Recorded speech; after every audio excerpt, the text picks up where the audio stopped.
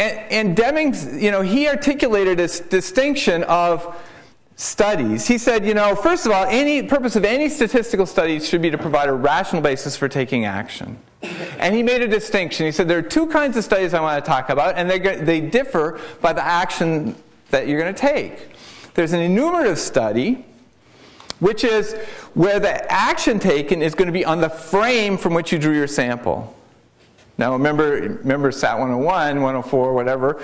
We had a population, and then there was a frame, which was the part of the population that was accessible to us, and then we had a sample that we drew from our frame. So what he's saying is we want to take an action on the frame or population from which we drew our sample. That's what all those let x1 up to xn be a random sample problems were about. However, he also talked about, and so the enumerative, it's a big word, but it means enumerate or count or see what is. The analytic study is a statistical study in which actions taken on the process or cause system that created the frame from which you're getting your data and is going to create more frames in the future. So the action isn't really about the stuff you got today, it's about what you're going to have in the future. So how can we improve as we go forward?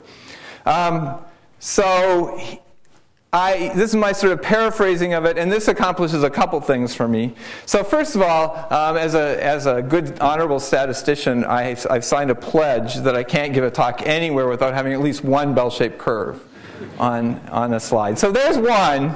It's not the only one. So the enumerative studies have focused on judging what is. So maybe judging what is would mean, say, let's take this distribution and let's chop it into pieces and do something with the extreme ends of the distribution, or let's say what's above the middle or what's below the middle. Let's do whatever, but it's all about that distribution. Versus the enumerative, the analytic study, where the focus is on improvement, is you're going to gather data from, I should have done this as a further build, we're going to gather data from this distribution, the aim being to learn and to create this distribution, assuming higher is better. All right, so we want to raise the level and reduce the variability. Things that were really debatable, 10, 11, 12, deadly disease 3 and deadly disease 5, when I looked at those, Deming was saying, you know what, we do a lot of management judging what we got, rewarding and punishing what we've got.